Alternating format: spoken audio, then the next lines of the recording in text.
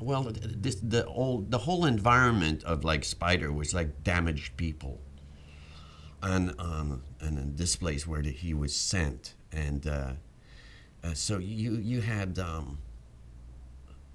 people who might have had problem with alcohol, so there was a little bit of rosacea and so on the cheeks and the nose, and they had to look realistic. They couldn't look like masterpiece theater, okay? And Ray had to look like he was somebody who wasn't taking a bath very often. So what I did is he had to look like he had this layer of dirt on him at all time, and he smelled.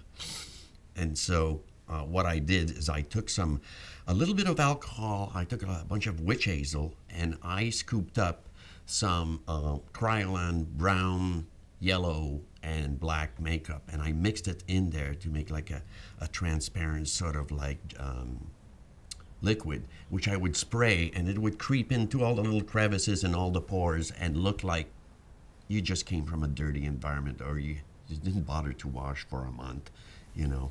So yeah, it would creep everywhere, and I called it fashion dirt, just for fun. But it worked out great.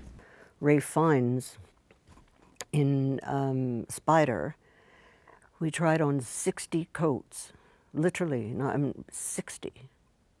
Nigel and I, as my assistant designer in London, 60 coats and tons of shirts and tons of, and he was so specific, and some worked, some didn't work, and finally that process turned out wonderfully. I mean, to me, the greatest reward is once we get that costume established, no matter what we go through, even 60 coats, they're thrilled in the end and it works. But sometimes it takes that. It's not an easy process.